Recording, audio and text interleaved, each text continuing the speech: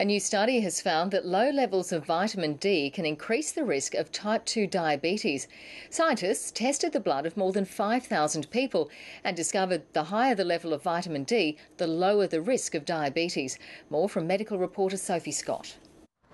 Vitamin D is produced in the skin when it's exposed to sunlight. It's crucial for bone development, and now it's been implicated in type 2 diabetes. Researchers from Monash Medical Centre conducted the first large population-based study to look at the link between vitamin D and type 2 diabetes.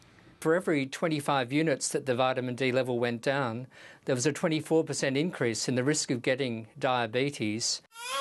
A study earlier this year found low vitamin D levels were linked to gestational diabetes. In this new research, having low vitamin D was an independent risk factor for diabetes, even when weight and physical activity was taken into account.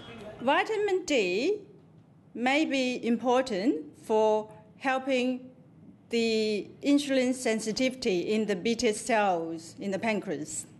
As many as a third of Australians have low vitamin D. It's the success of cover-up campaigns that's the reason. In southern parts of Australia, you don't need much. You need about 10 minutes of sunlight exposure 4 or 5 times a week before 10 o'clock or after 2 o'clock. Doctors are now conducting a trial to see if vitamin D supplements can prevent the onset of diabetes in people at high risk of the condition. Sophie Scott, ABC News.